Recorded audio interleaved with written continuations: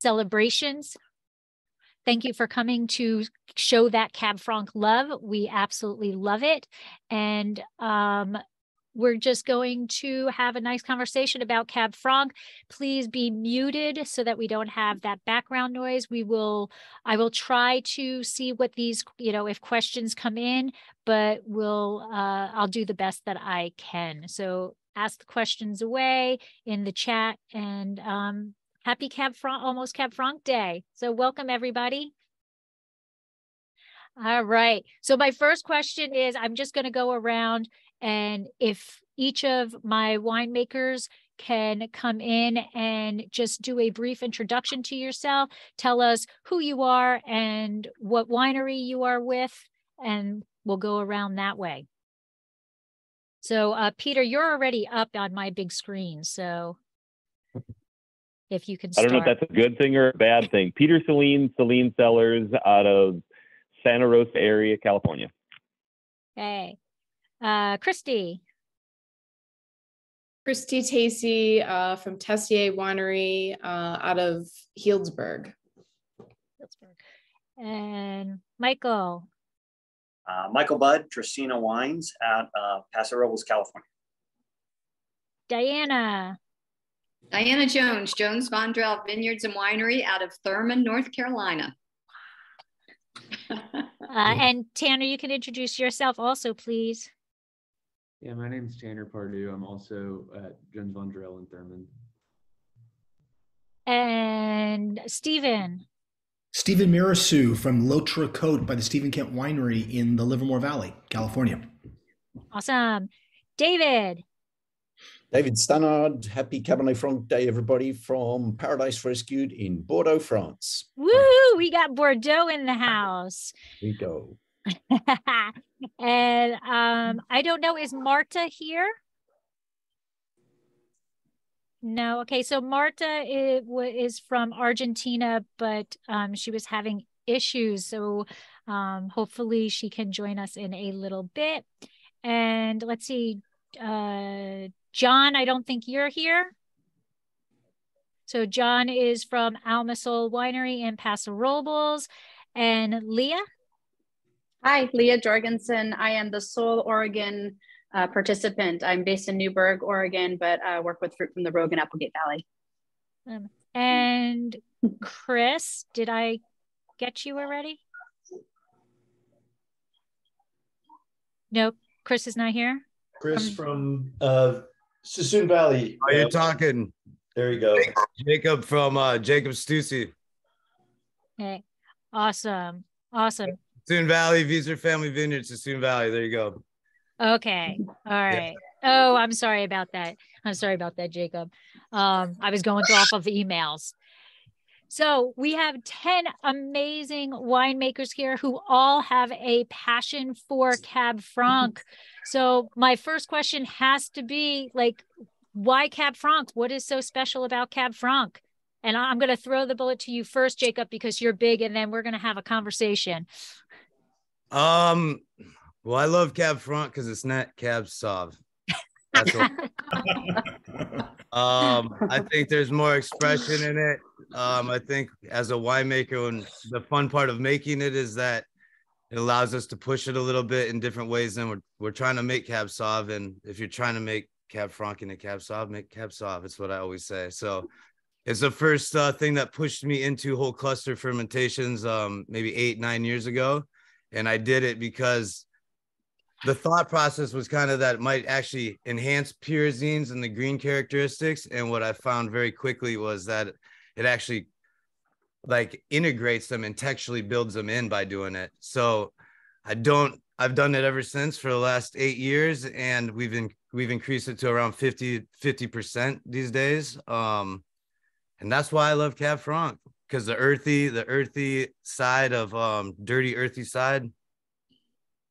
I love it. Steven, you're popping in. So sexy, alive, lithe. There's nothing more alluring, no grape that's more alluring than this variety, I don't think. I've been making Cab for 25 years, Cab Franc for probably 15 now at this point.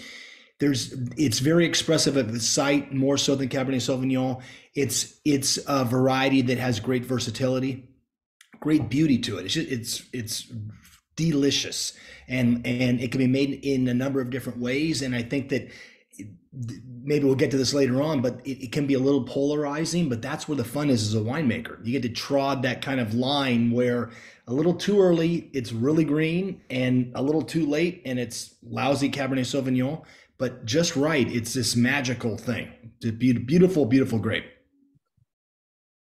Who wants to speak up? I'd love to chime in.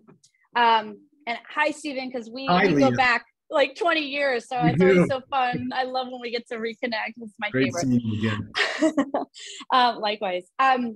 For me, it's undeniably the ageability. I mean, when we talk about some of the most coveted wines in the world, you look at 1947 Cheval Blanc, 50% Cab Franc. It's a 1947 wine enjoyable today because it's got 50% Cab Franc in it. It's got an extraordinary balance of acid and tannin. And for me, living in the Pacific Northwest is such a no-brainer because we have, people think Southern Oregon is like, oh, it's so hot, and it's really, we've got high elevation. My vineyards that I'm working with are 1,600 to 2,000 foot elevation, and the valley floor starts at 900 foot elevation. We're getting some really cool evenings, and even in August. So you get this amazing balance of acidity and full days of ripening, and there's just nothing like that. It blows my mind that no one else is focused on it up here. So I thought I would take it into my own hands. It's, to me, it is a versatile wine. And living in the land of Pinot Noir up here, I have to say it's so much easier to work with. I mean, Pinot Noir, I worked at Shea Wine Cellars. I worked at some amazing Pinot Noir producing houses up here. And it's a very temperamental grape. It needs coaxing. It's also what makes it an extraordinary varietal. However, working with Cabernet Franc for me is, when I say easier, I don't worry about it. I don't worry about what's going on in the vineyard. And when the fruit comes in, it's always clean and perfect and beautiful. So there's a lot to be said for that. And then I get to receive the fruit and get creative. And to the point of doing a white Cabernet Franc, rosé of Cabernet Franc, and ageable wines. I'm using time in my toolbox to make wines that will age 20, 30, 40 years. Awesome. And they're beautiful too, Leah. Thank you, Stephen. Likewise. We just had a bottle of yours the other night. Thanks. See, Cab Franc winemakers stick together, right? They enjoy each other's Cab Francs. Okay. Michael, how about you? Why Cab Franc? Love? Echo all of those comments. I think it's part of the sites, part of the soils. It's whether you're making 100% Cab Franc or blending with other varietals, it marries well with other varietals. It marries well with so many other varietals. Everybody always talks about blending Cab Franc with something else. How about blending something else with Cab Franc just to kind of add that complexity? Yeah. Yeah. What's interesting, Michael, is that certainly in the Bordeaux context that Leah mentioned it there, that something like Cheval Blanc is indeed, it's a 50-50 mix. Even in 1947, even in 2021, there's more Cabernet Franc in Cheval Blanc than there was Merlot. But the world at large thinks it's a Merlot wine. And my perspective on that is, well, why would you waste your time in diluting a fantastic Cabernet Franc with Merlot? Doesn't make any sense when you've got one of the most perfect vineyards in the world to make Cabernet Franc. And still these guys just don't get it that a varietal would be an absolute world beater, but time will tell. I actually reckon that I always say that in the French context that Cabernet Franc is actually like Pinot Noir on steroids. I agree with Leah's comments about the robustness and the resilience of growing Cabernet Franc. Fantastic varietal to grow, but at the same time, it does a hell of a lot more than Pinot in my books. The aromas, the noses, the length, the complexity that you can get, particularly with a little bit of oak, 1 or 2 year oak in there, is just fantastic. It is a superb all-round varietal, and I must add also, it's not a bad blend wine if you have to.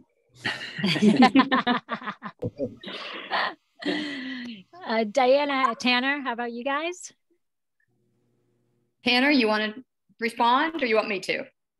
I'll just jump in. Yeah, I think Cab Franc, it's just it's, it's the type of wine that you have, and it doesn't necessarily jump out as with its own distinctive characteristic, like a Cab Sauv or the Sauvignon Blanc. It's not pointy, but to me, it's just, what's there is more subtle, and it's the type of wine that you have and you just kind of contemplate when you're having it. I just enjoy Cab Franc for that I have, I've been trying Cab Francs leading up to this from several different regions, and every time it's like very impressive different areas and the different terroirs. So that's to me Cab Franc. It's there's beauty in the subtlety of what it expresses. I like that, beauty in the subtlety. I like it. Did I miss anybody? Everybody? I guess I didn't chime in yet. I there we totally go. agree with all of those things. I think it's complex and very interesting. There's a lot of length to it, a lot of body, but I'm just always allured by anything with the complexity. And you get, floral notes, which I love, and then the earthy notes, which I love too. So that's why it's one of my favorites. I have not chimed in here. Okay. Go ahead. I have not chimed in here yet, but I have to say I echo what everybody said. I love the intensity of Cab Franc, and I think it's more expressive of the terroir than a lot of other fruit. And I especially like the fact that most other winemakers are burying it in the other wine to make up for their shortcomings in the other wine. And I like taking the field blends that people use for their intensity and power and what they brought to the fruit, and let that shine in and of itself. And that's what Cab Franc does to me. I will add one more thing. I think Cab Franc is such a beautiful food wine. I mean, it just goes well with so many different types of food. It just makes it a beautiful addition to a meal. And we did talk about that, and like every live is how, it can, not to really put down Cab Sauv, but, it is that, slab and cab thing, or cab and slab, whichever direction you're supposed to say that. And it's much more, you need something specific to go with Cabernet Sauvignon. And with Cab Franc, it is so versatile that it's a pleasing wine to a larger palate. So Stephen, I'm going to go to you because I absolutely love how you always call Cab Franc sexy. Offense meant anyone who might take offense. Yes. So Cabernet Franc is sexy. So everybody else, I want you to kind of see if you can think of a word, what you would use to describe Cabernet Franc. If you had to describe Cabernet Franc in one word, so why sexy? What about it is sexy? Are you asking me that? Yes. Why sexy? There's a mysteriousness to the wine. I mean, if you get slightly unripe version of the wine, it's all in your face. The pyrazine, the green, the green pepper aspect of it. It's very on point, very much in your face, very lacking in subtlety. But when done right, and I think I'm echoing some of the other folks here, that when it's done well, there's an integration between the aromatics and the flavors, the structure, the acidity of the wine. If you're using wood, we generally, for us, it's older puncheons. We don't usually use barrique in our wine. Larger format barrels. We want the structural hit of it without the organoleptic flavor aroma hit of it. There's sexy is mysterious. There's a sexiness to that.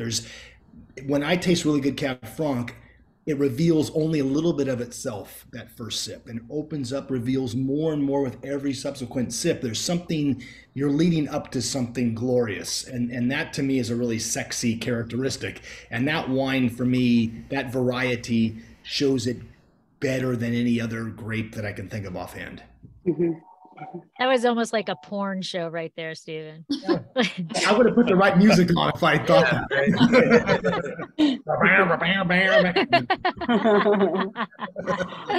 Absolutely. So anybody else, what's that one word that you would, that's a tough, act to follow. But is there is there another word that you would use to describe Cabernet Franc? Alluring. I would just say, go ahead,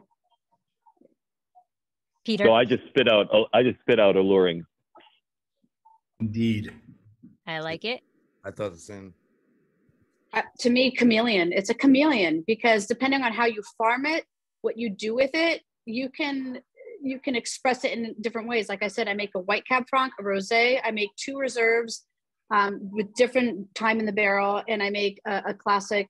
I call it my signature Cab Franc, 8 months in barrel and ready to go. So it's like you can dress it up in different ways and put it on the table, and someone will be blind taste people on those wines, and it's a chameleon. You can really, really play with it. Absolutely. We'll piggyback off the sexy. It could be the little black dress or the sweatpants and a hoodie. Yeah. Both work really well.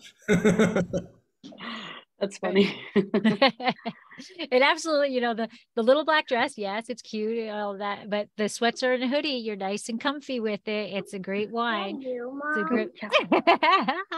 Sorry. Yeah, okay. Sorry. That's okay. So I'm going to start off with the first. So I have Blue Victorian here. Go on. Right. Blue Victorian. So you want to talk us through before we get into like kind of the next kind of general question of Cab Franc? Let's talk about this Cab Franc. How do you process it? What do you look for? This is the time as we go through, this is where we're going to get a little geeky. So tell us, all the geekiness behind making this wine. Well, to piggyback off what was just said about the one word, I don't know if I could put it into a word, but Cab Franc to me is very strong in the sense that it's going to do what it wants to do once you make the decision as far as picking. And I like that in the sense that I don't have to try to, don't try to control it ever. We also, this wine, we pick it very younger. I think the alcohol in the bottle is 13.5. I think it's actually probably around 13. It comes from a very high potassium vineyard. The one thing that we've found with Cab Franc is planting it these days is hard to find clean cuttings around here. Yeah. So we've had a very hard challenge with that in Sassoon Valley. So with this one, we'll process with it as we bring it in. It's typically later in the season, just because it disease. It's partial whole cluster, about 50% whole cluster. And this with Cab Franc, what we do is we line the bins. Everything we do is fermented in T-bins. So we line the bins with whole clusters and we crush on top of them. This is all native. There is a small portion, the final blend on it has small portions of for sure Petit Syrah, like a very early pick Petit Syrah, and I think maybe even some Sangiovese, to be honest with you. And I like Cab Franc in the sense that where Sangiovese can show so much broadness and so many styles, I think Cab Franc kind of has that similarity with that varietal as well. And you can push them in some of those same elements, I think, the same way. So what we do is we line them that way. We just let them go native. We press when they go dry, typically 18 days, punch down, pulse air. We age everything in to piggyback off of Steven, and punch-ins because we want to protect the aromatics. And this has 30% new American oak on it. Which it's hard to pull it, but when you put them in punch-ins, it really allows the fruit without to keep front and foremost, without overpowering it. I want to say that might even have a U stave on it, which sometimes blows me away because you think it would overpower, especially with the delicacy of it. Because the thought process in this isn't really California. This is more like Loire is what we're shooting for here. So we're shooting more for not really Chinon because I don't feel it's possible. I'm not like that other region right outside there, a little more fruit. I'm not big on all the regions in France. I know we have someone from France here that could probably answer that for me or help me with that. But that's kind of the process. We use Petit Syrah, small portions of Petit Syrah, just because Sassoon Valley does that well. But we use this in the sense that it's Petit Syrah picked at like 22 bricks. that we use that won't mask anything. We use it for tannin structure and as more of a core soul, I guess you could say. So this wine to me has a lot of dark fruit to it. Okay. And there is definitely no, I'm not getting a lot of the pyrazine, anything like that, but it also has a bit of licorice to me and a bit of that graphite that is, you know, nice in a Cab Franc. Yeah, I like the red fruit characteristic, like the strawberry, kind of that raspberry compote type aromatic, you know, not sweet, maybe like a raspberry just before it's too sweet, a mountain raspberry kind of. And I think that's kind of the part of Cab Franc, is it is earthy. So it kind of, like everyone has talked about, is terroir. Valley floor, Sassoon Valley, heavy clay loam. It's not always easy to find terroir or find distinct characteristics in those things, but this Mourvedre both do it very well.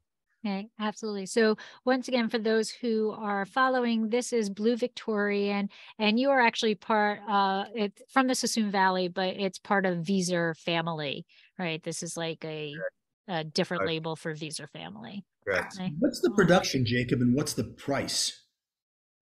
The price I don't know, because I get the luxury of just making it, which is nice. You're a lucky man. Yeah, no, I like that part of it.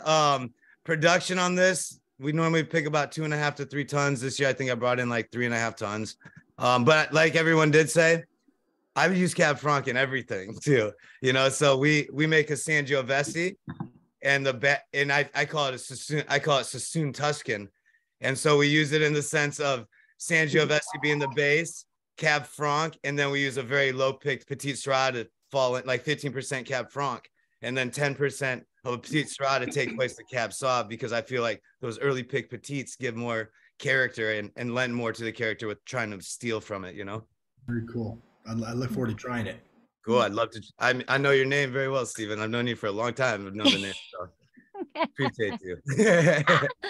All right. So with going back to the general populace of our winemakers here, what made you choose Cab Franc as your flagship wine, or one that you are so passionate about? What made you choose that?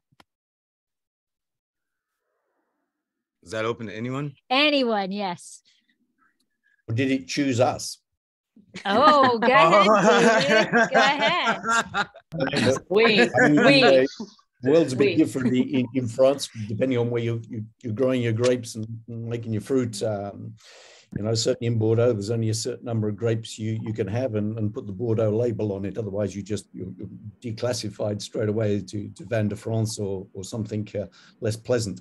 So for us, it was quite simply, it started out as a project, and the Cabernet Franc bit was there. We bought the land in order to prevent houses being built all over it and a 12th century church being obscured. And the net result was that just 4 days before signing the contract, we found out it was Cabernet Franc and not Merlot. So it was a self-fulfilling passion that developed overnight.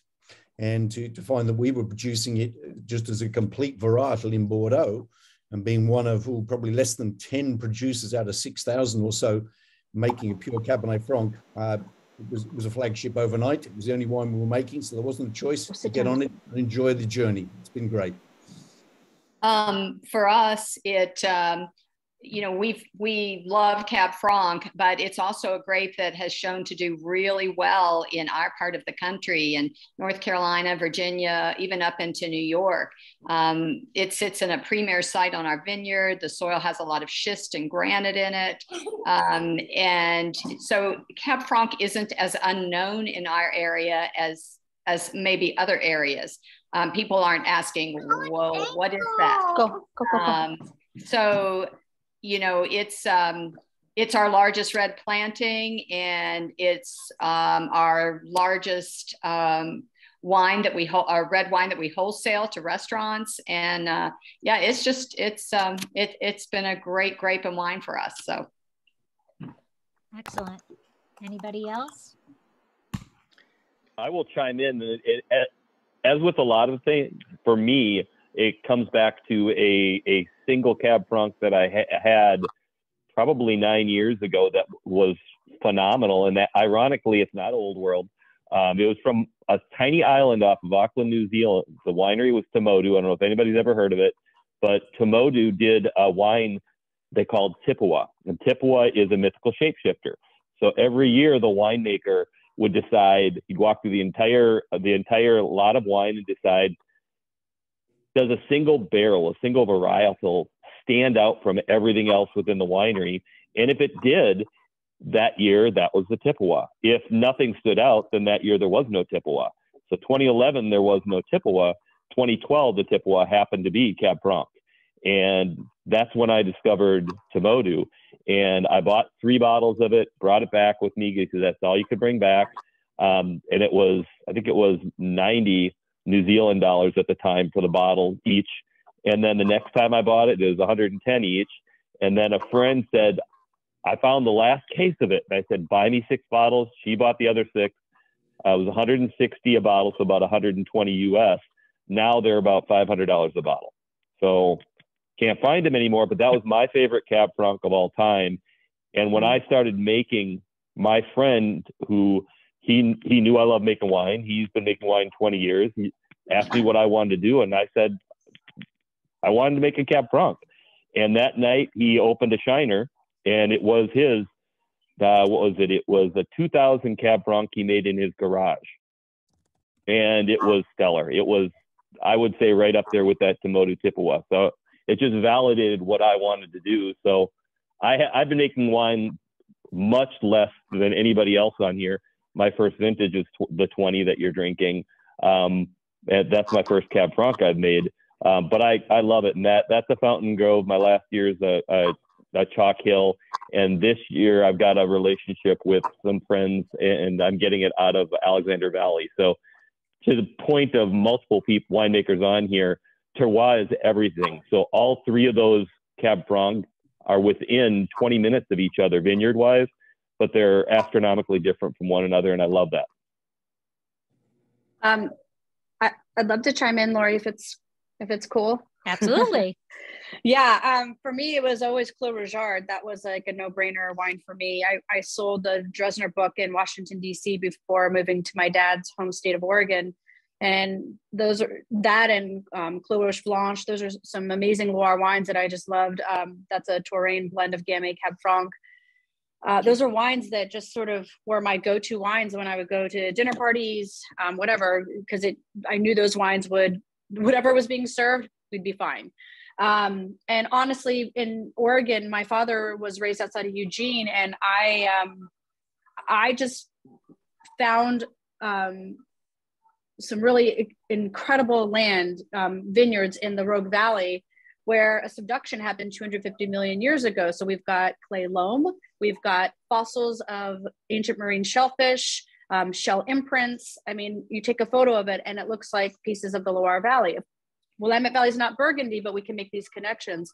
We also have the river stones from the Rogue River that gives that same, that graveliness that you might, talk about in Bordeaux. So when you talk about land and terroir, Rogue Valley and Applegate Valley have not even come into their own yet. I mean, everything's been 100% Willamette Valley and Oregon Pinot Noir. And the Rogue Valley is going to have its moment. And I am definitely pushing that narrative. To me, it's a no-brainer why. It's not that I'm trying to replicate the Loire Valley, because I can't. We're Oregon. However, I can make these connections, and at least there's validation for why we plant Cabernet Franc, Merlot, Sauvignon Blanc in these vineyards, Chenin Blanc.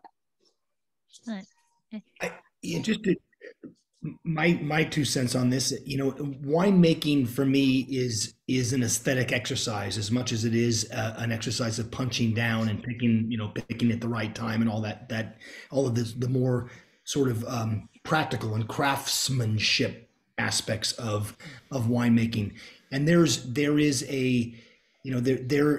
again sort of this connection between what Cab Franc can give you and how it ages and how it changes over time, that is as much an emotional thing as it is an intellectual thing or a viticultural enological thing. And tasting Charles Jiguet's wines and tasting the Breton wines in the Kermit Lynch book back in the early 2000s, these wines spoke to me in that way. Again, that kind of mysterious, sexy aspect of the variety hit an emotional chord with me. And for all of our wines, from L'Autre Cab Franc to Lineage, our Bordeaux blend, and whatever else, we're trying to create emotional connections with the people who drink these wines, because great wine is always great. There's always a time and a place to drink wine, period. Great wine, more so. But if you can create a connection with somebody that people start questioning, why did this guy, that gal, whoever, make that decision with that wine? You start this dialogue, and sometimes you never actually get a chance to talk to each other about it, but you create a dialogue every time you taste something that makes you ask, well, what the hell is going on here? Why? What am I tasting? Why do I get this effect with this wine that I don't get with others? And that's something that really, fuels us through the long days of harvest and punch downs and stuff like that. And I mean, that for me, that's the kind of, I want to conduct commerce of wine. And unfortunately, Jacob, I have to sell stuff too. So, but I want to do it. That's why your name's on it. That was a dumb decision on my part. But there's being able to traffic in emotion with wine is something that is very appealing to me. And this variety is the most emotionally transparent in a way, or the most, the most emotionally weighty grape that we work with. So from that perspective, Cab Franc checks all of these amazing boxes off. Wonderful. Yeah, I think Stephen, I mean, I'll just jump in there for 2 seconds. Between Peter's comments and Stephen's comments are exactly echo how kind of fell in love and found Cab Franc, of essentially going through a tasting room as a young professional and trying different types of wines, and all of a sudden finding a wine that you don't know what it is, and having the tasting room attendant turn the bottle around and show you what it was. Going, Cab Franc, what is that? Never heard of that before. It was back in 1990, so you could put a year on that of when you're drinking it, probably in 1992, and going like, wow. And all of a sudden when you continue, you can still taste it today, right? It's one of those wines you can still taste it, describe it today, and it's 30 plus years ago. It's amazing. It's amazing. Mm-hmm. So we're going to go to, before we go back to winemakers and why, how they fell in love with Cab Franc, I just want to bring up the second wine that we're going to taste, and that is Selin Cellars. So, and he's already mentioned it's from the Fountain Grove district. So you want to give us a little bit geekiness on this wine? Absolutely. It's the only year I'm going to be able to get it. It's not there anymore. This is in the Redland Hills. It's Fountain Grove district, which I think it was an AVA 6 years ago now. So it's not an AVA very long ago.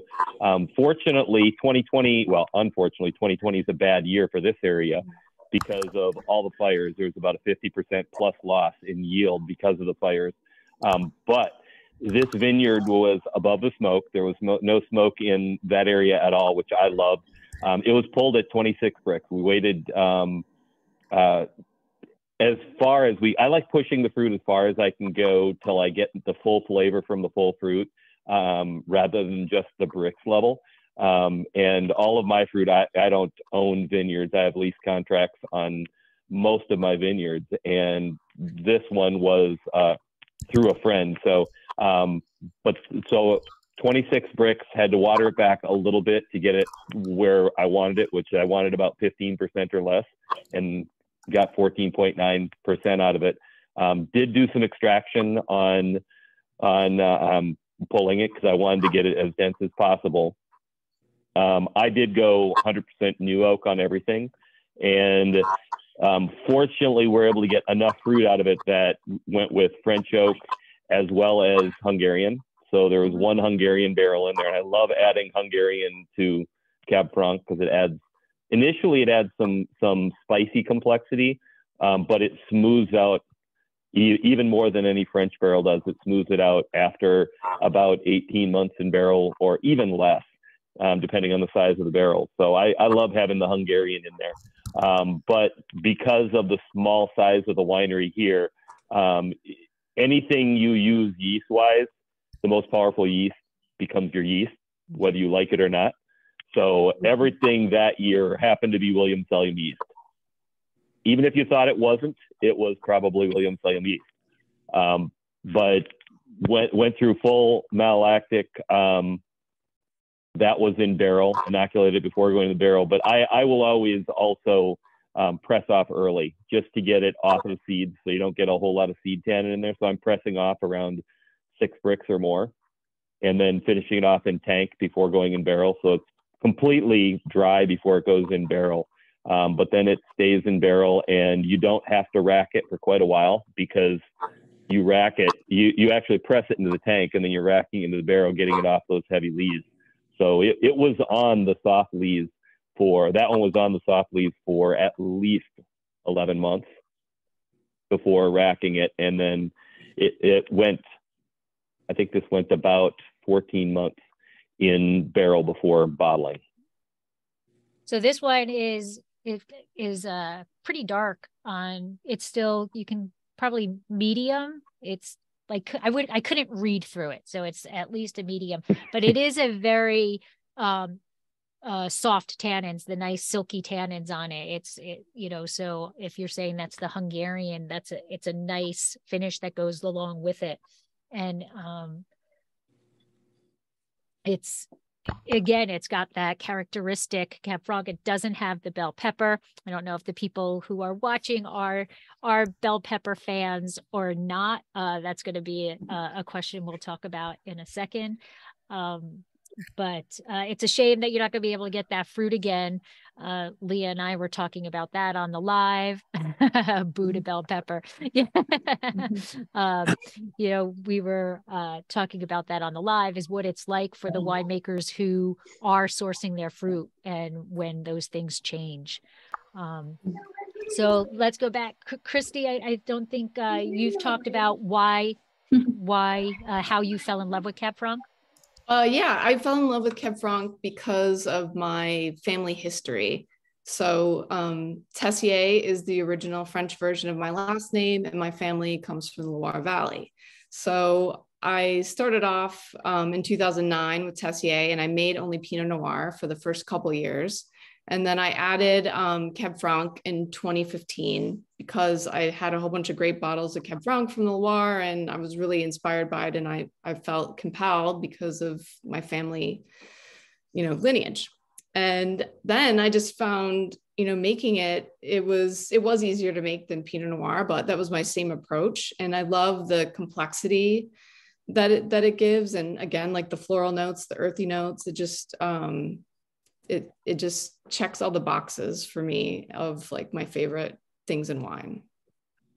So we're hearing that a lot. That's a common thread of it's checking a lot of boxes off, right? Yeah. Awesome. Is there anybody else who wants to share? I'm curious from other winemakers, Peter. So, I have not done any work with Hungarian oak. If others have done work with Hungarian oak or American oak, for that matter, in Cab Franc, versus French or just neutral barrels? I usually just do neutral barrels, like used 4 times at least, because I really want to taste the fruit, because I'm so compelled by the fruit and the terroir. That's just my approach. Yeah, I agree with Christy. My barrels are 5 to 10 to 15 years old, and then I use puncheons as well. Okay. Anybody? Yeah, the less the oak pops out of the wine, the better it is, I think. I've used Hungarian oak in cab making and American oak in cab making, and made the mistake of making 2006 Cab Franc with a little bit of a used American oak, and they're just a little too obtrusive, it seems to me. Not necessarily in Cabernet Sauvignon, but I think in Cab Franc, Hungarian oak, I think is probably less obtrusive than American, maybe more so than French a touch, but we try not to use anything that's younger than 3 or 4 uses, and big, large format too. I have tried everything as far as barrels with Cab Franc, and I got to the point where I love puncheons for it, obviously, because it respects it so much. I was shocked at how the American oak puncheons responded with it. To be honest with you, it was kind of a gamble because I thought it needed the softness of French oak, but I like it a lot actually. And I don't know if that's stem. Does anyone else here use stem in their Cab Franc? A little bit. Yeah, I do like 30%. Perfect. Cool. And I think sometimes that has, because there, to me, what I really love about Cab Franc is there's certain varietals that everything is contained in the vineyard when we pick right? And I think Cab Franc is one of those. Sangiovese is one of those. Charbonneau has been one of those to me. Mourvedre has been one of those to me. Cab Sauv, not really, but what we use, everything that's included, the yeast, the stems, everything that brings in, Syrah can kind of be considered that a little bit. And that's Cab Franc falls into that to me, but it's one of the only Bordeaux variety. It's the only Bordeaux varietal that does fall into that category to me. Cool. Yeah, we've used French, American, and Hungarian oak. And I guess my observation is American oak seems to just be getting better as the years go on, or at least some of the producers. I'm pleased with what I'm seeing, but for Cab Franc, yeah, we're keeping our ratio of newer barrels really low, around 15%, just to get a little bit of oak influence in there. I haven't used Hungarian with Cab Franc. It's mostly older neutral French oak barrels, maybe some newer French oak, maybe an American barrel or two, but our Hungarian barrels I've used for some other varieties. If you're just wondering, my observation is Hungarian is kind of like the poor man's French barrel. I mean, it's good, but it's a lot of what you want out of a French barrel, but maybe just a little bit edgier than a French barrel. Got it. Cool. Thanks, everybody. So the next one I want to talk about is Jones. Okay, Jones Von Drell, and this is from North Carolina. And I have to preface this with, of the wines that were participating, although I was very excited to have everybody participate, I was really totally psyched to have this wine come in and talk about Cab Franc, because it's a region that you don't hear that much about. And so to learn how Cab Franc is in North Carolina was very exciting to me. So Diana, you want to come in and give a little bit story about your Cab Franc, and Tanner, I don't know if you want to do the tasting, but yeah, I think I'll let Tanner take this one and talk more about what he does in the winery on this one. Okay.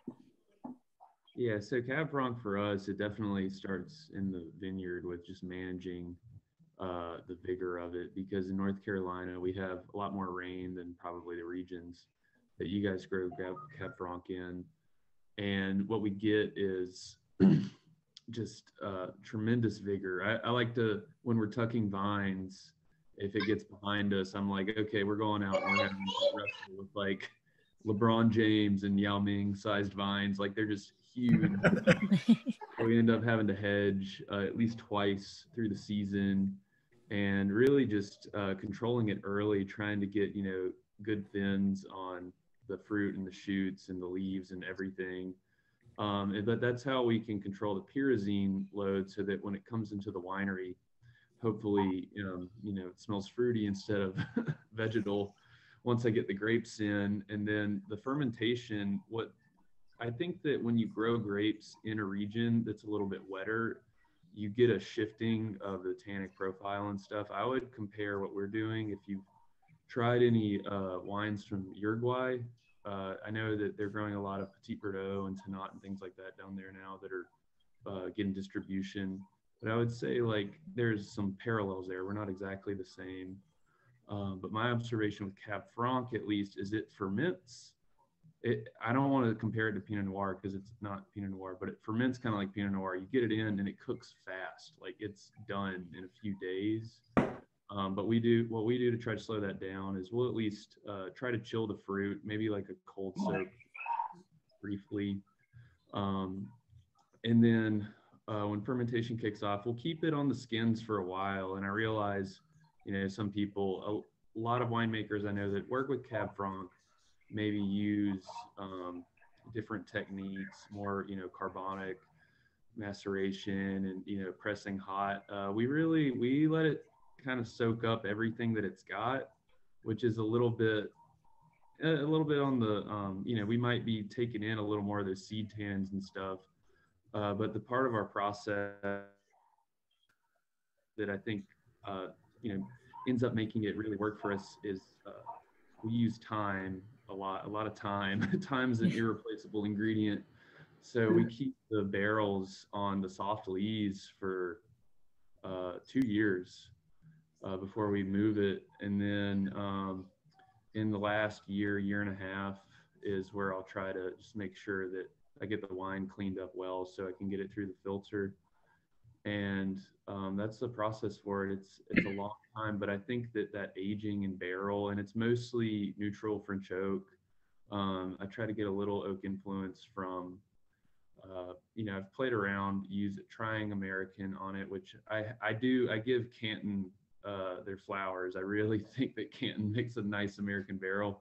But yeah, we just try to give it that time so that it can really just develop and evolve. And what I've observed at least is if we do see some of those fresher vegetal characteristics, they seem to really go away and kind of integrate with age. And just working on the East Coast of the United States, I've worked with Cab Franc in several places, and it's always very different. Like if you talk to a producer in upstate New York, they're going to do things like, I've heard some people from there, they bleed their Cab Franc to like 30% of the juice they bleed off when they crush it to try to concentrate that and get a little bit more tannin and stuff in there. And then there's other people who they're pressing hot. I mean, it's really like on the East Coast, everybody's just throwing stuff at the wall to see what sticks. But there's a lot of interesting Cab Francs, and they're all very different expression, completely different than France or California. Like it's not the same wine at all.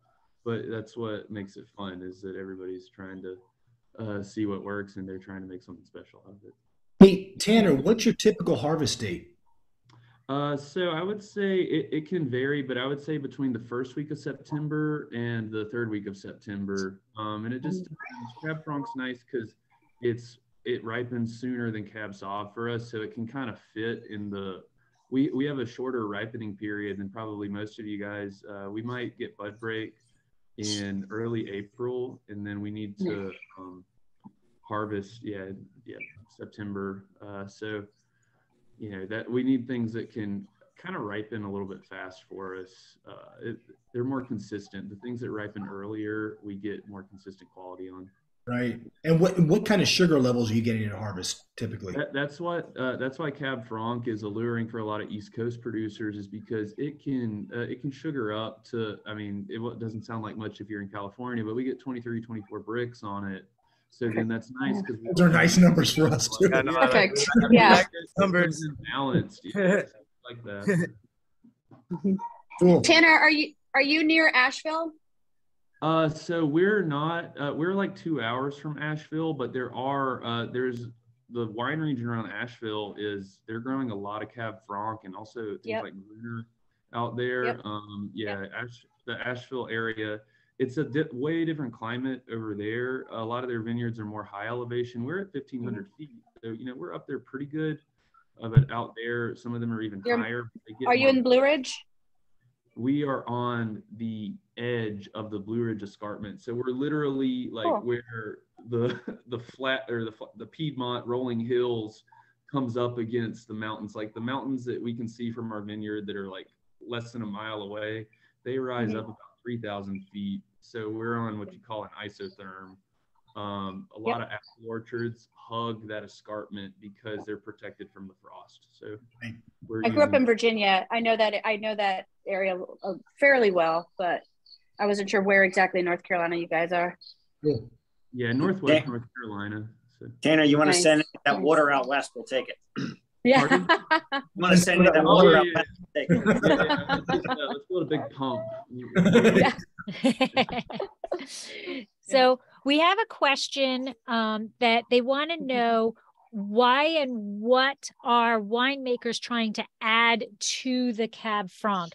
And I don't know if they're talking about varieties, added varieties that they're adding to the Cab Franc, or the, what you're trying to express in that Cab Franc. So if Wineman can maybe clarify exactly what they're asking in that. And in the meantime, we can just say, so what are you looking for in a Cab Franc as a winemaker?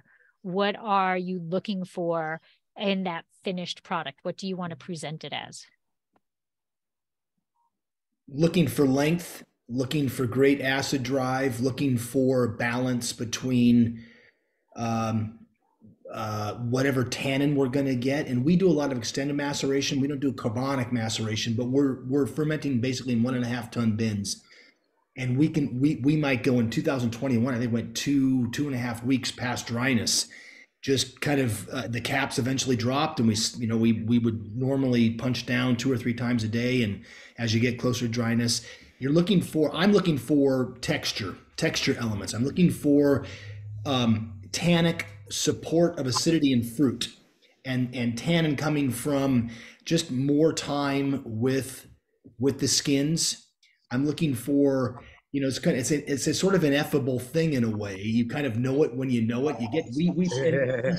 We press off when we taste every day, plunge our hand through the cap and taste, and make our notes every day, tasting the bins in the same order every day, so that we minimize, variations in the like, and we figure out ultimately the wines feel the way they're supposed to feel. Let's press them now. And we know that we're not going to get a great amount of contribution of anything from a barrel standpoint. A little bit of rounding off of edges, perhaps over time.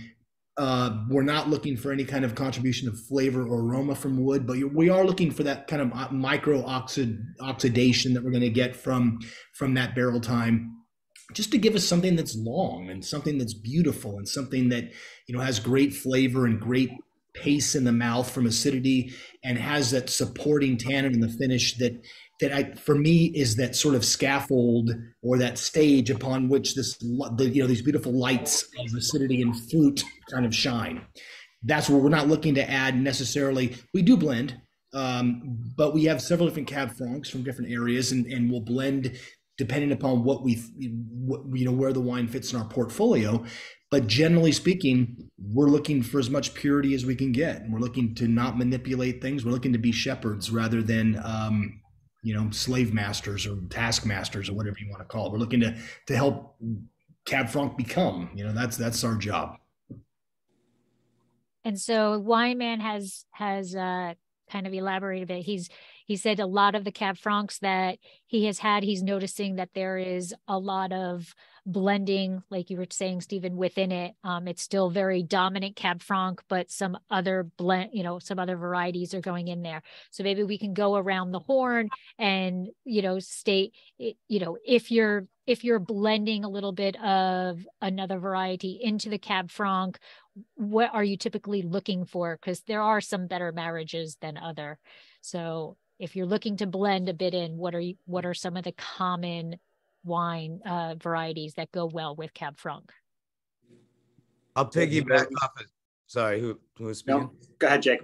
All right, I'll piggyback off of Stephen in the sense that I'm looking for the voice to sing, but I'm looking for a little more cowbell,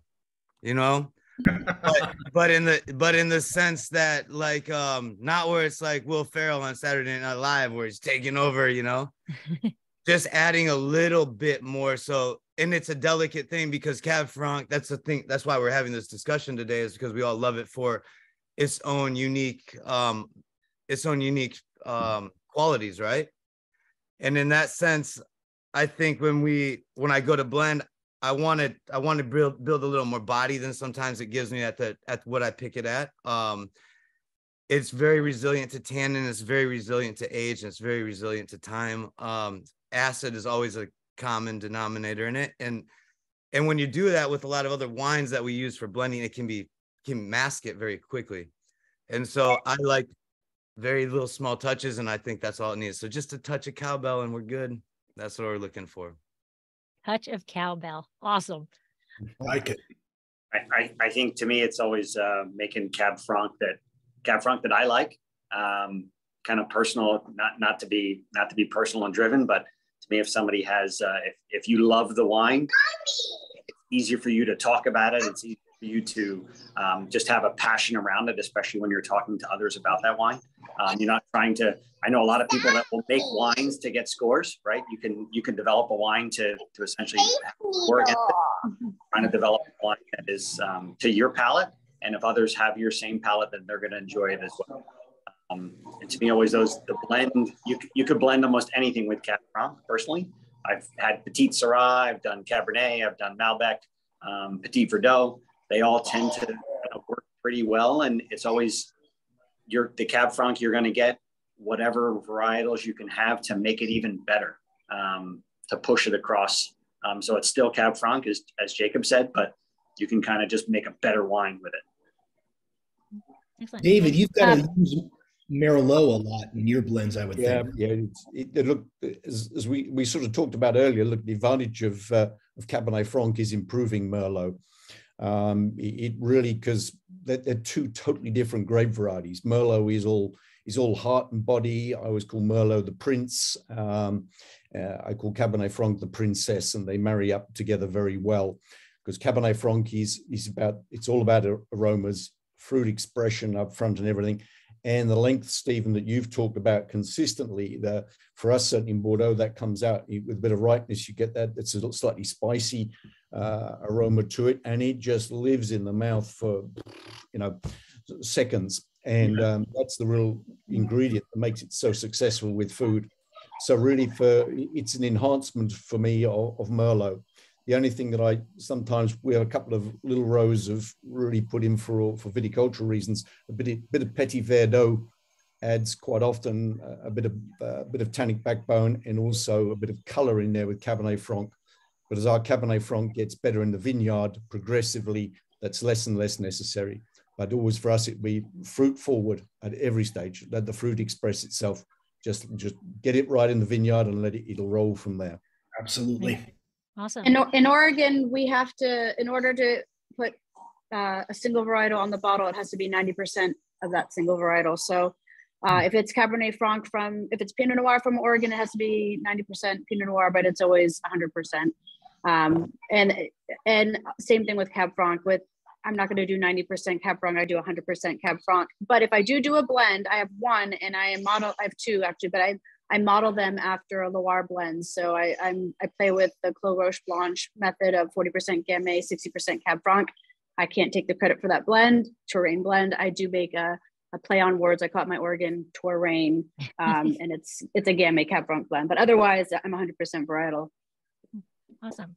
And we do have another question, but before we get to that, we want to do our next tasting. So we have Dracaena Wines, 2018 Cabernet Franc. So Michael, you want to talk about this? Are you going to do that, or are you going to do the question? No, I'll do the question after that. Okay, all right, got it. I almost fell off the rails there.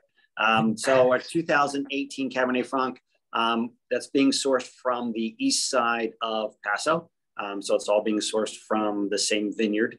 It's a blend of Clone 1 and Clone 312 coming out of that vineyard.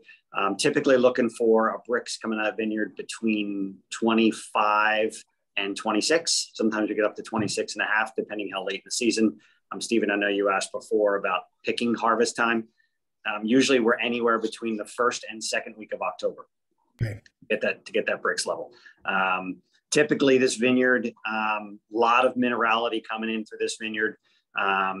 And to get that bricks level, we do see massive acid drops. Our acid drops are pH from those grapes can be coming in around 4.2.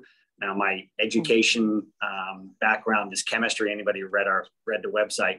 So I'm a numbers geek when it comes to that. I will pull numbers from across the vineyard, lots and lots. Typically when I'm making the wine, we do a little bit of whole cluster. We do about 10% whole cluster. This year was really bad. The racine coming out of Paso was massive. So we didn't do a whole lot of whole cluster just because there was just so much so much, yeah, you kind of stems. Yeah. So typically target a TA, just because I'm a chemistry guy. I'm looking for a TA. I let my pH fall wherever it's going to fall, but I'm typically looking for a TA around 0.6 to 0.7 to kind of give a lot of that acidity. Again, like others, looking for the wine to come through. So not doing a lot of new oak. That wine, that 18 has got about 25% new French oak aged. The rest of it's all neutral barrels. I like to use a lot of white wine barrels. I don't like to use used red wine barrels. Find white wine barrels that just tend to give a lot of complexity and a lot of that, not the oak profile, but to give a little of as cutting off the edges, make it a little softer, make it a little rounder. And that 18 is 90% Cab Franc, 5% Cabernet Sauvignon, 3% Malbec, 2% Petit Verdot.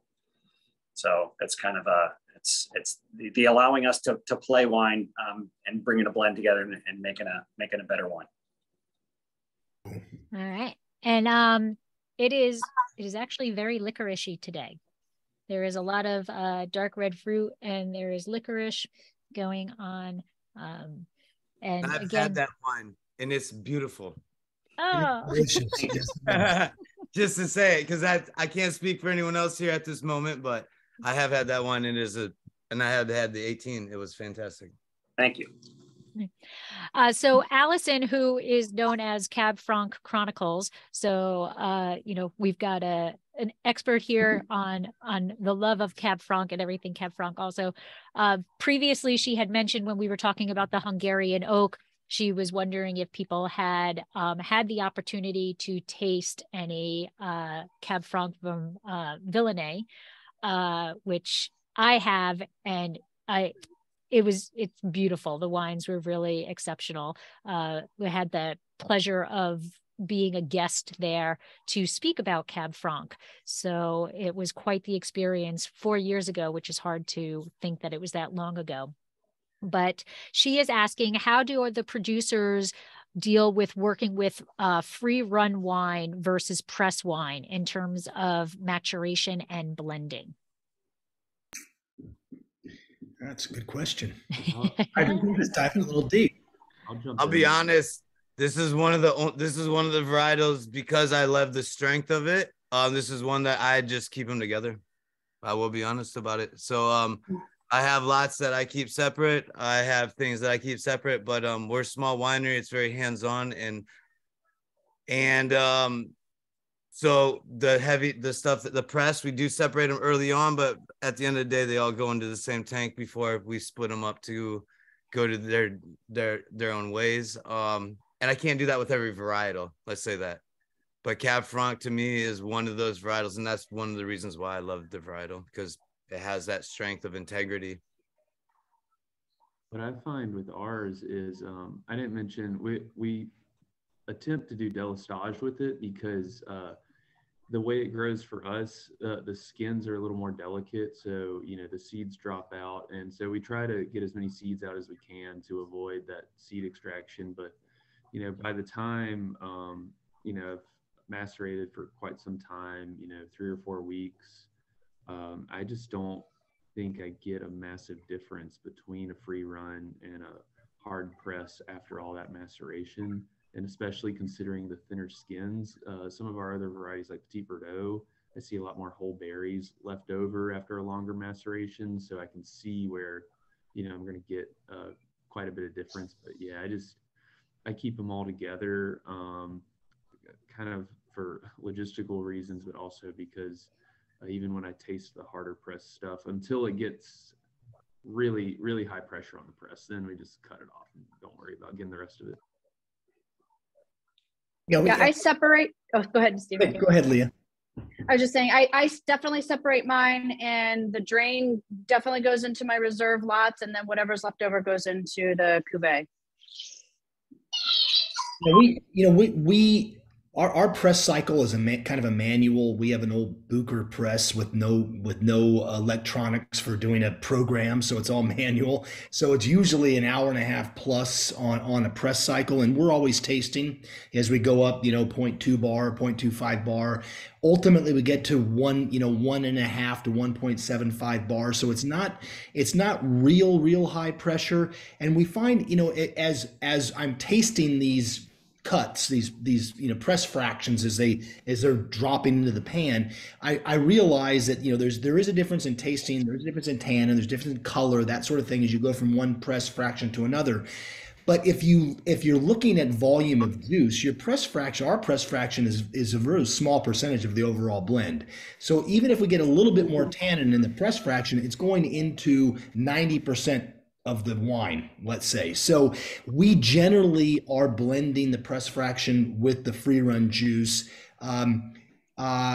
because we do want a little bit of tannin there, again, to kind of highlight the fruit that it's supporting ultimately. And we're not, we're harvesting somewhere in 24 to 25 kind of maximum range for us. We're the kind of press protocols we're using, I think, have worked well for us over time.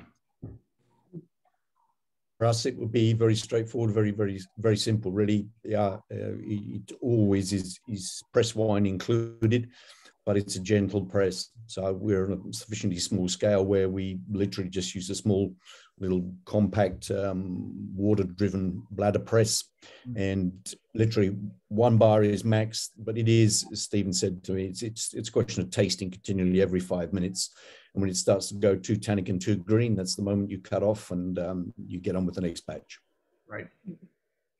Yeah, free run goes in and gets combined with the rest as it's going through fermentation. You might keep it separated if you get a lot of free run, if you get a lot of damaged fruit, at least chemistry again, till you get the chemistry there. But most of it winds up going back in.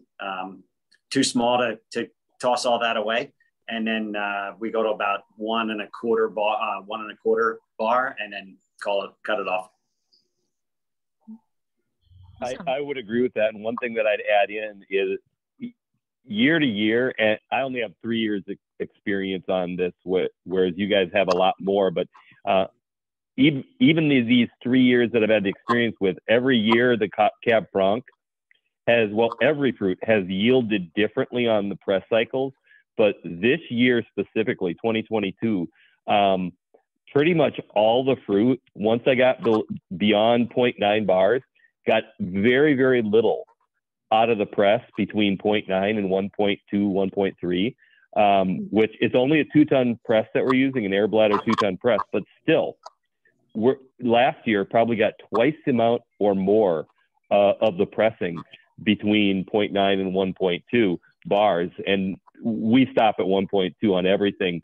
But especially when you're getting such a small yield of juice at that point. And anytime if we keep that juice, we're tasting, as everybody else has said here. And if it's tasting if you're getting any of the green out of the seeds or any of the tannic out of the seeds that you don't want, then we just won't take that out of the pan. We won't drain that pan into barrels. We'll just take that pan and use it for something else. But this year was really weird relative to that yield, though, in that we got a whole lot more yield from the fruit that we got, a whole lot less fruit out of the vineyard. We got about 25% less fruit out of the vineyard this year, but we got 25 to 30% more juice out of the fruit that we got. And then those pressings, everything, we're only going 1 to 2 weeks on a fermentation cycle. And still at the end of that, we're getting very, very little on the higher press run yields. All right. So next up, the next one we want to dive into is Tessier. I'm probably adding an accent in the wrong place. Tessier. Tessier. Oh, I did say it right the first time. I corrected myself. So this is from Healdsburg. And so if you can give us a little geekiness about this, and you have science in the background too. So Michael and, Christy can really geek out. Yeah, I have a degree in biology, microbiology. So my first career was in research. working with the government and then working for biotech companies. And then I switched careers and started my own label. That's why there's the microscope on the label, and the label is a microscopic image of sage oil. Yeah. So I've started working with Cab Franc in 2015. I was using a vineyard, Alegria vineyard from Russian River Valley, but then I switched vineyards for 2019. And this one is from the Camino Alto vineyard in El Dorado. I don't own any property.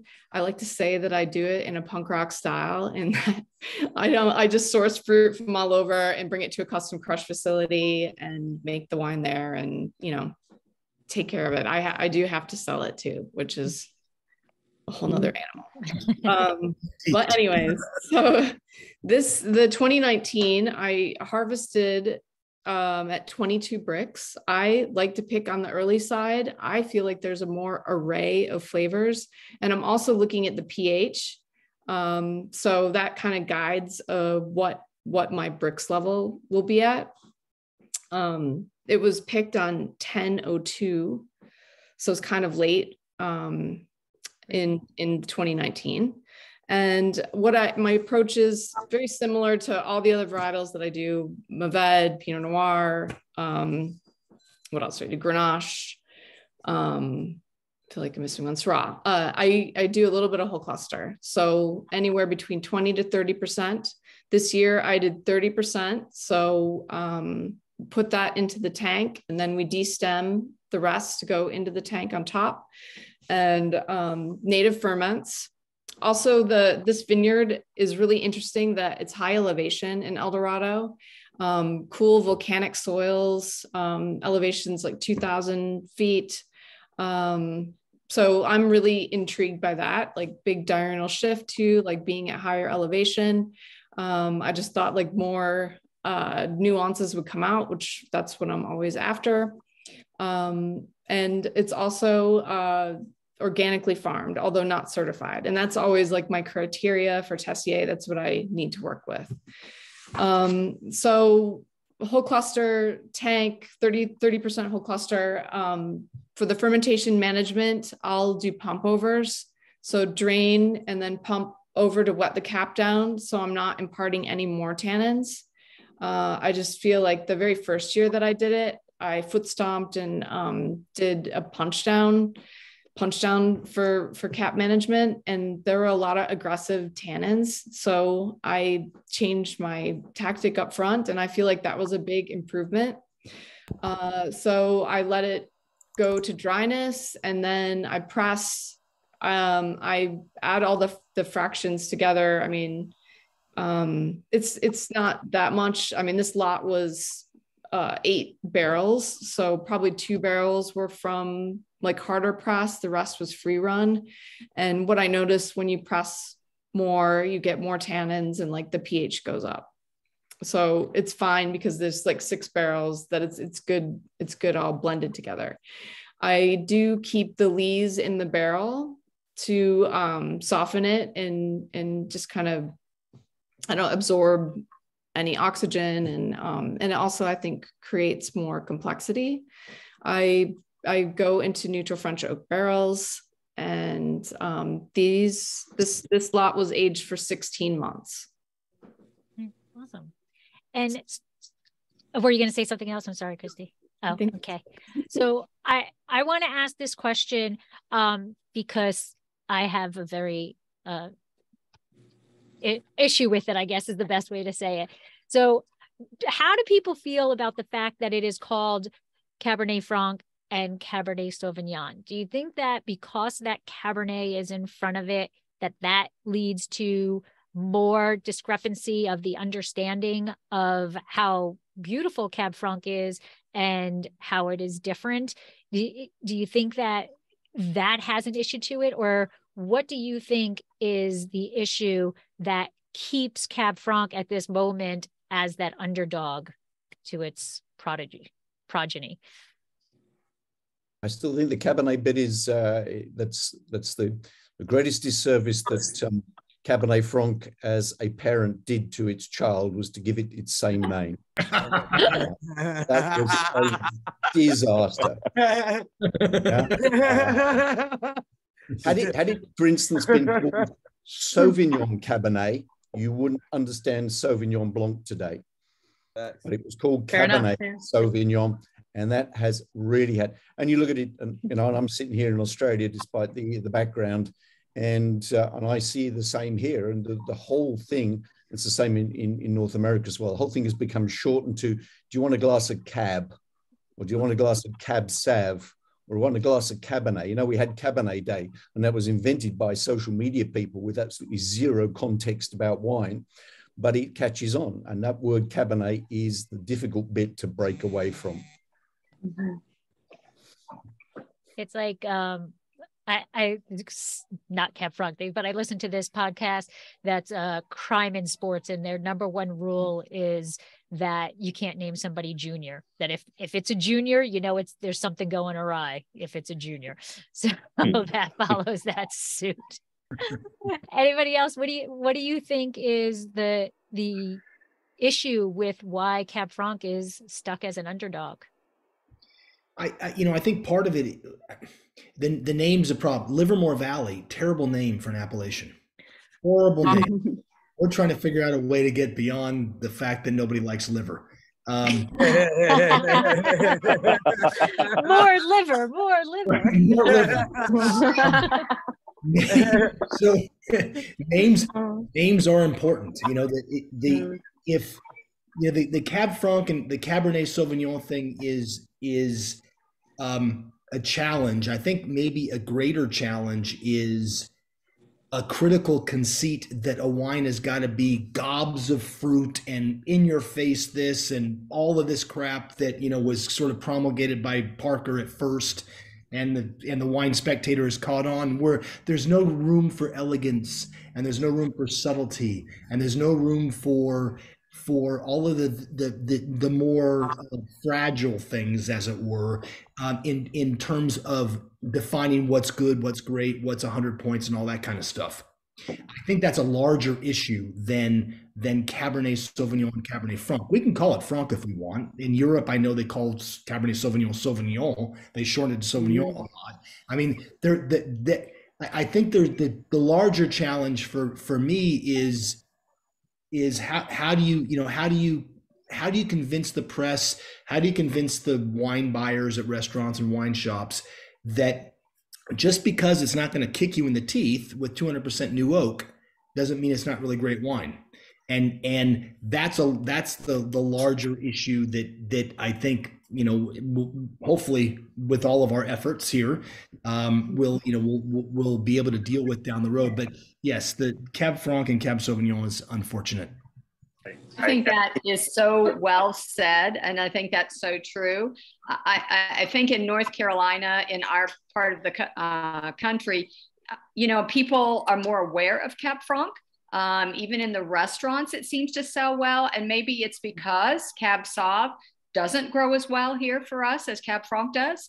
But in terms of, you know, visitors to our tasting rooms, they're familiar with Cab Franc. So in that way, it's a little bit easier for us because, you know, it's a really good wine. But I think your point about being a more elegant, complex wine versus in your face, big, you know, juicy, tannic, that's the issue. I kind of feel like being an underdog is actually an advantage, I will say. And hear me out on this. Coming in a state that everything's about Pinot Noir, I worked for pioneering wineries here in Oregon, Erath, Adelsheim, wineries that back in 2005, when I was going to sell those Pinot Noirs in New York, there was still very little Oregon wines on those lists. So I come from a state where we're always still having to find our way on a restaurant list. Of course, now it's 2022. It's a little bit different for Oregon than it was in 2005. But I see a similarity here in that, from my standpoint, is that I'm in Oregon again, not showing Pinot Noir, but showing Cab Franc, and nobody's doing what I'm doing here in Oregon. There's like maybe a handful of people making Cabernet Franc here. And I find that as an advantage because it comes down to storytelling and taking something that we all know is an elegant grape, is super food friendly. And the wine professionals out there who are somms love Cab Franc. I don't have to sell it. I don't have to sell it to those people. They love those wines. And guess what? They turn around and those are hand sells to their customers. I see it as a massive advantage, honestly. Okay. I think. Go ahead. I was just going to say, I think I cut you off once already. I think there's an element of volume. There's just not a lot of Cabernet Franc acreage. So when you turn around and look at just getting in front of consumers, you look at restaurant wine lists, it's Cab and Cab blends. It's not broken out any other way. It's like Cabernet and Chardonnay. Those are just what everybody goes to. It's what everybody gravitates to, where you have so many other elements from Cabernet Franc of where it kind of stands on its own. People aren't going to go up and ask for Cabernet Franc. They're going to go up and ask for Cabernet. They're going to go up and ask for some red wine, whatever it's going to be. So I think it doesn't help that the press pushes it that way, and then consumers in turn just glob onto that, and they just continue to replicate it. I think someone said earlier that Cab Franc called us, right? David, right? David, right? I think Cab Franc, to me, it is a smaller quantity, so there's not as much out there. 2, to me, it's kind of a litmus test of who I'm talking to and who I'm tasting with. Sure. In the sense that, like, someone that is intrigued in Cab Franc is like, I know that they have a depth of wine, not like a depth of like looking for something that like Cab Sauv just. I mean, yeah, Cab Sauv can give it to you, but it's so over the top, and you gotta, it so falls into such a small little pipeline. And I think that's the beauty of Cab Franc, and why we're doing this, and it's that's what it is, And so I don't think there's anything wrong with that. I think it's actually what makes it what it is, and it helps us to define who we're talking with and what their interest with the wine is, I have to completely agree with you, because I like the fact that it's the underdog, because when people walk into the winery, there's probably about 25 different wines they can drink here. 7 of those are Cabernets that my friend does. And when we say Cab Franc, people's eyes perk up. And I'd say probably at least 25% of the time, people's eyes perk up. And when they drink a good Cab Franc, they're like, there are a lot of producers out there that produce crappy Cab Franc. So when you produce good Cab Franc, I mean that's what made Merlot so bad, is that there was so many mass producers of Merlot, and then also sideways. But Cab Franc in and of itself, where I bought Cab Franc from this year, I only bought 2 tons, but the vineyard's been producing it for, I think, 19 years now on that vineyard property. And it's never been a single varietal, because all the rest of the vineyard is Cabernet. And the one big winery, which is, I think it's the Delgado family out of Napa, they buy all of it. They buy the Cab Franc and the Cab, and they just blend the Cab Franc into the Cab. So this family is so happy that I bought the Cab Franc. So it's going to be the first expression of their vineyard as a single varietal. So I think it's making more headway, but I like the fact that it's the underdog, and I like the fact that you use the term underdog, because it truly is, and people love it. It's like a secret call sign when you go into one of those speakeasy bars. You need to know the right call sign to get in. Well, when you say Cab Franc, when you go into a winery that makes Cab Franc, everybody else is going to smile. Absolutely. All right. The last bottle I have is Stephen, and I'm going to let you pronounce it because I do Spanish, not French. So L'Autre Côte, the other shore, is the name of the wine. It's basically it's a separate brand, I suppose, from Stephen Kent Winery, we're still trying to figure out how to shove it into the proper hole. But my thought process on L'Autre Côte when we first started making it was that we were going to make a right bank blend sort of equivalent to lineage, which is our left bank blend. L'Autre Côte was the other shore, is what it means, and it's the kind of a sort of oblique way of referring to the right bank rather than the left bank. So that's where L'Autre Côte comes from. The wine itself, Livermore Valley Cab Franc. Which wine did we send you, by the way? I can't remember. 2019. Okay, can you turn that around for a second? It's got a tap here, which I've got to say I tapped and nothing happened. So I don't know what I did wrong. Okay, so you got to point your phone kind of straight at it like that.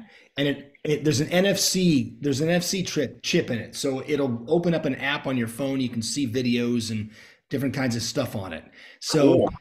And I think we're the first in America to do this. They do it in Australia. Penfolds. Does my camera need to be on? No, it should just kind of hold it against there for a second. And it works better with iPhones rather than others, but we're dispensing with it. So I'm going to keep trying while you talk. Yes, there you go. There you go. So it worked. There you go. Excellent. It was expensive. I'm glad it's working. So we do a couple of different Cab Francs. We have one that we do for restaurants and for stores that's 100% Cab Franc. And then we do one, which is the one that you have, our allocation wine, 2019 vintage. This wine actually won't be released until March. And it's 75% Cab Franc and 25% Cab in this particular case. The Cabernet comes from an old vineyard in Livermore that is right up against a horse farm that has a lot of pepper trees and eucalyptus trees. And so we kind of segregate off several rows of that Cabernet Sauvignon vineyard and ferment separately because we get a lot of herbal quality from that. And then we'll add that back to certain cab blends in a judicious way to add a little bit more of terroir driven kind of quality from that site and add a little bit more complexity. We use that cab in this blend of ends up being like 2/3 Gilmedi vineyard, which is a vineyard up in the hillsides of the eastern foothills of Livermore Valley, about 1,000 feet above sea level. If you've ever been through Livermore on 580 headed east, you see all the windmills. This vineyard's right up on that hillside. Our diurnal temperatures range at this site, and we're one of the rare valleys in California that's east-west oriented. So the western edge of our appellation is about 25 miles east of San Francisco Bay, but all of the hot air temperatures coming from the other side of the Altamont Pass draw this cold air in from San Francisco every afternoon. And so we'll get diurnal temperature ranges of 30, 40 degrees from day to night, typically throughout the growing season in Livermore. Our harvest dates, and the reason I was curious about Tanner's harvest is we're harvesting Cab Franc early November, late October, early November at 24 bricks or so, 24 and a half at this particular vineyard, Gilmedi vineyard. There's about 4 acres of Cab Franc there. It's a Bordeaux clone of Cab Franc, an Ontave clone of Cab Franc from Bordeaux.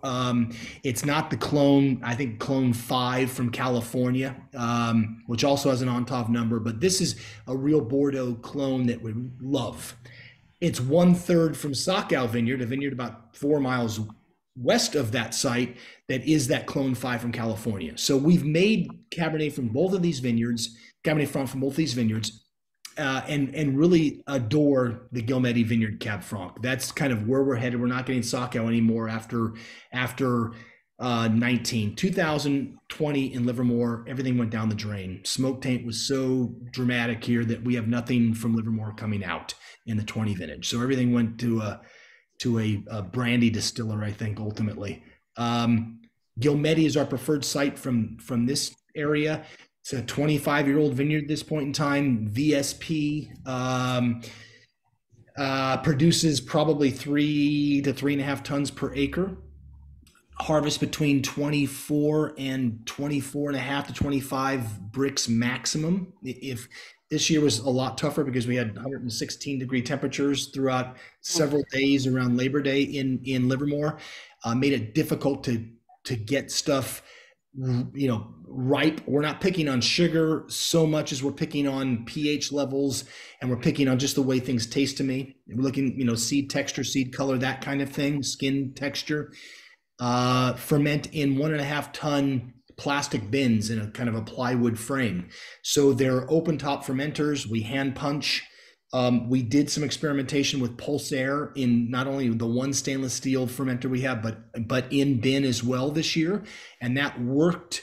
It worked well. We think we're early days, but it was a very different way of extracting, and we're going to get used to it. It was really fun, actually. What'd you find in the bottom of them? Yeah, we yes, there was a lot of. Once we got the stuff out of fermenter, it was a lot more beat up than just pump over. We can't really pump over out of these fermenters because there's no valve. So it's either a punch down with a metal tool or it's this pulse air. We're looking for extraction that's appropriate. Everything we try to do, we try to be appropriate to the variety, try to be appropriate to the vintage. We're not obsessed with color. So we're not looking to try to maximize the amount of time that the grapes are on the vine, and which leads to softer skins, which maybe leads to more extraction of color and the like.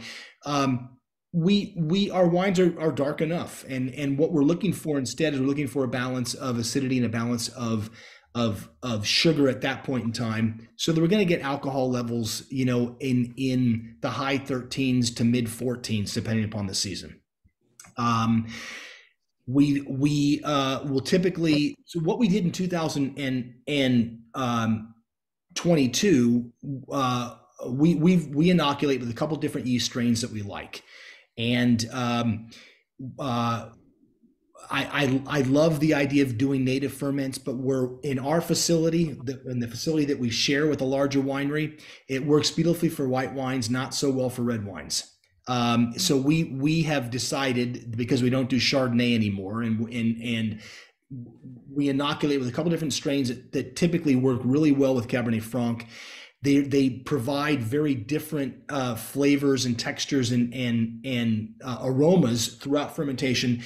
We really love this idea of getting a lot of smoked paprika as our pyrazine representation, as it were.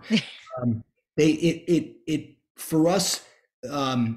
We love that flavor, and for us that means we've picked on the right side of the pyrazine line. It's not green anymore, but it's still herbal in a way. And we actually pressed off in 2022 with 4 different yeasts, two different presses. So we kind of matched what we liked flavor-wise and texturally in 22, and pressed 2 different yeasts off together, the bins that had 2 different yeasts off together. So 2 different Cab Francs will have ultimately from the same fruit. In 19, we pressed off Sacao and Guillemette separately. They're in barrels separately. They're in larger format, as I said before, puncheons, older puncheons. We're after what Cab Franc brings us, not what Cab Franc with a tea bag full of oak will give us. And so we're tasting constantly through fermentation, tasting constantly at the press pan, we're tasting constantly from barrel. So we kind of gauge where we, when we want to take wines out of barrel, which is typically for us with neutral wood, about 18 months or so is what we end up finding, especially from the larger format barrels. We filter the wines and they go into bottle. Awesome. Leah, I don't have a bottle for you, so I can't show the bottle. So sorry, but that's okay. Do you want to talk about your? I was going to say, do you want to talk about your Blanc? What do you want to talk about? I have my reserve with me. Okay. Actually, you want to give a few minutes about it? Sure. I love talking about the Blanc, but I feel like I talk about it all the time. Okay. It is my signature wine, but it's nice to be able to talk about the reserve.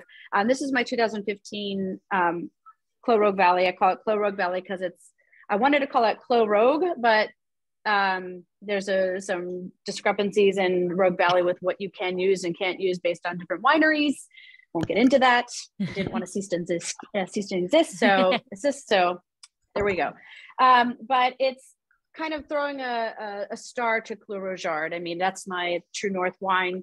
But making the point that the Loire Valley, or Southern Oregon, is not the Loire Valley, but I'm making some connections, and really the connections come back to terroir and what I'm working with. And my two vineyards that I've championed from the Rogue Valley have been Sundown Vineyard and Crater View Ranch. And Sundown Vineyard, sadly, this is from Sundown Vineyard, the 2015. And we're going to talk about this we're doing a master class on Cab Franc and in Fort Oregon on Sunday, on Cab Franc Day. But I want to say that with this reserve, and it's a few years now in bottle, Sundown Vineyard was really the special site in the Rogue Valley, going up to 1,800 foot elevation. They had some of the Cabernet Franc blocks are Scott Henry trellis, and then the rest are VSP. And I did not work with the Scott Henry trellising. I only worked with the VSP. And in the Sundown Vineyard, there was just a lot of clay loam, just a beautiful, dusty, earthy, but then we utilized irrigation and canopy management to dial back the methoxypyrazine. So timing of when we cut the canopy, as well as drip irrigation through most of the growing season. And then as we got closer to picking, we went into deficit irrigation. And that really helped to dial back the methoxypyrazines in our wines. So with Sundown, unfortunately, we talked about this, Lori, the owners decided to sell the vineyard, and the new owners want nothing to do with wine business. So they pulled out all the vines, many of them 20, 25-year-old vines, which was a complete heartache for me, heartbreak. So anytime you see now a bottle of wine that's Sundown Vineyard, this is, more valuable because it doesn't exist anymore, and I can't make this wine anymore. So hold on to those bottles. But I typically pick around October 7th to the 14th, depending on what's going on in the vintage. And when we bring the fruit in, it's incredible because they do a meticulous job picking the fruit for us. There's very little material in the bins when I receive the fruit. But I go right, usually comes up from Southern Oregon. I live in Newburgh and I make my wine in McMinnville. So I'm 5 hours from the vineyards that I work with. So when we send the grapes up on refrigerated trucks, and then when they land at the winery, they go right back into a refrigerated reefer, and I keep them there overnight. So I'm chilling the fruit down to by the time we're working with it, we work first thing in the morning. By the time we start my fermentations, it's 55 degrees always. I also add dry ice as we sort. I 100% destem, and I do a light berry crush. Our skins are very, very thick.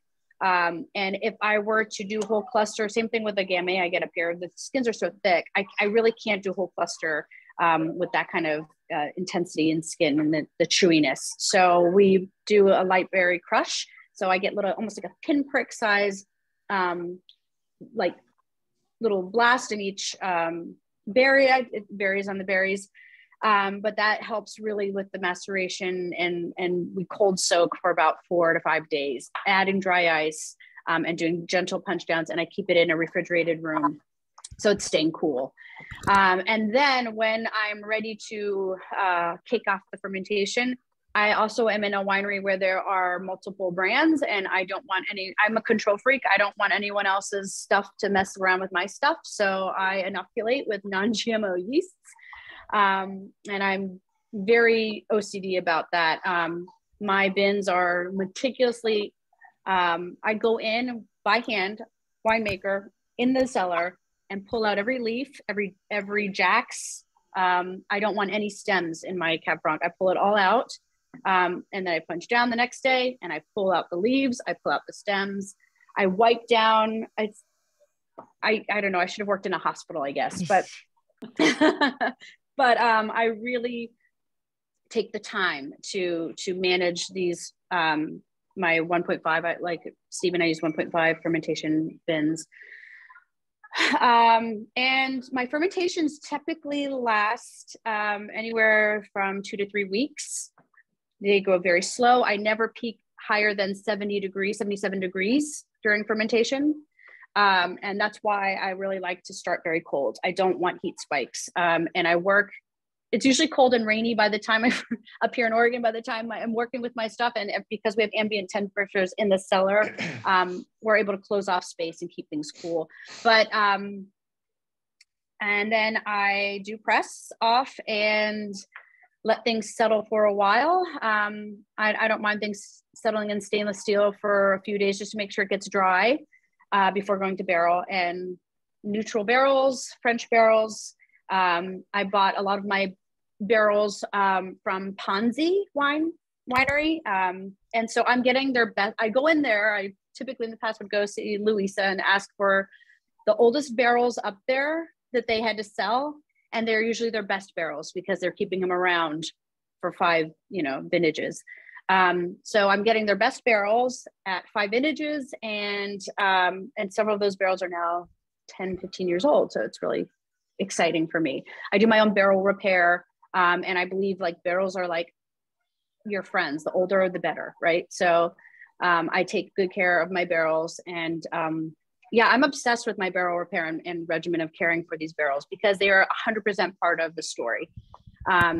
And then of course I use puncheons as well. And as I mentioned, the pressed, the drained juice goes into puncheon first, and then everything else gets equally distributed into these older barrels that I lovingly hug. I do hug my barrels. That sounds crazy, but it's about negative ions, and it's a real thing. There's science behind negative ions. And so I also sing opera to my fermentations. I'm half Italian, I do. It's all that little extra love. And we know about how music can create a healing mood. So like I do this thing in my own little separate world. That's about as like esoteric as I get. But because I also have a science background too, and I studied holistic nutrition and Chinese medicine. And so I have a really different approach on things. From the science, I took a lot of microbiology, organic chemistry, and definitely utilize that in my winemaking. I also 100% filter. I use cross-flow filtration, and to me, it's the only filtration I can do sideline.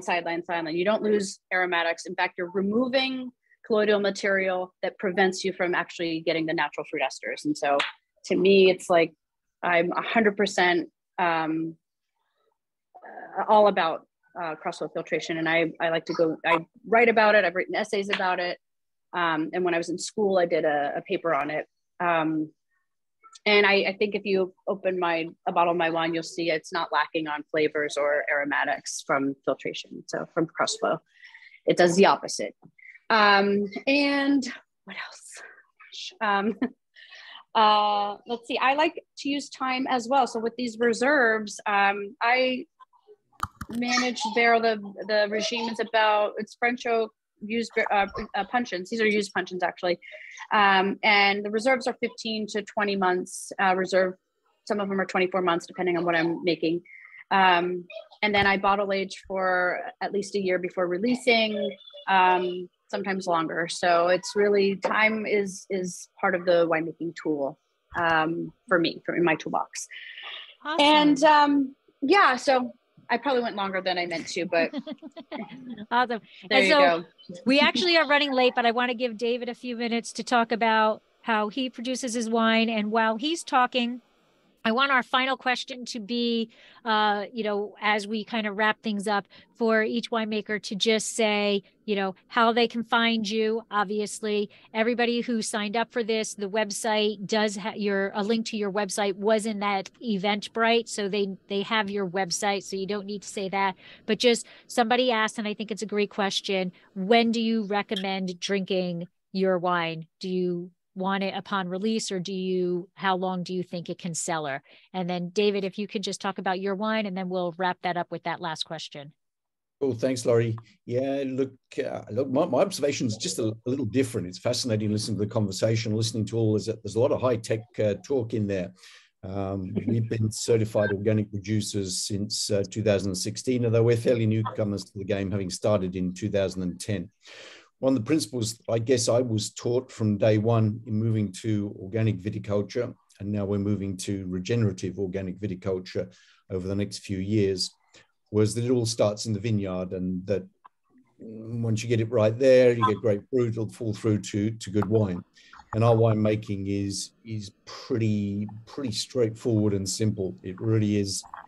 Everything as much as possible is done by hand. You can't do everything that way, but we like to do it that way, and we're very small. You know, we've only got an acre of Cab Franc and an acre of Merlot pretty much.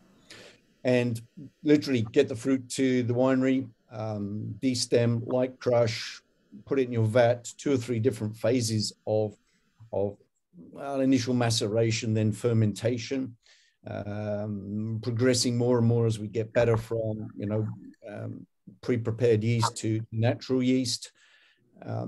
Keep it simple when it ferments to dryness, which is usually 10 days through 14, 15, very much vintage dependent, but the data tells you where you're up to. Take it out, press it, put it back into vat, and then just do a runoff again to remove the yeast and solids before it either goes into barrel or stays in tank. Typically for us, the debate on barrels is fascinating, and there's a lot of great stuff going on in the side chat as well.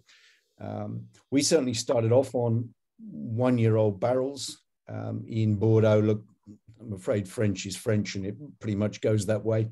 That's what you'd expect. You can get some others, but if you want some secondhand ones at a reasonable price, that's good.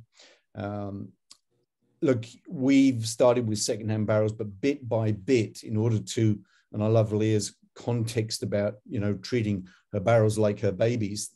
That's important. They are a very, very important asset of your wine. That micro-oxidation and maturation process is critical. So we start off but with sort of older barrels, but now more and more we bring in 1 or 2 new ones a year to do a continual turnover. And typically, probably the barrels start off with brand new, working on Merlot. Then when they've got a year of age, we might start then switching them over into Cabernet Franc. The best one I can tell you at the moment, and Leah is absolutely right, barrels like hugs, barrels like kisses, and ours get that every day that I'm there, certainly. For me, it's as much, wine's a natural product. So, you go out and talk to your vines, you communicate with your vines, you spend time with your vines, and that's critical as well. And giving a barrel a kiss is totally natural. But in the process of doing that, if you kiss it in the right place,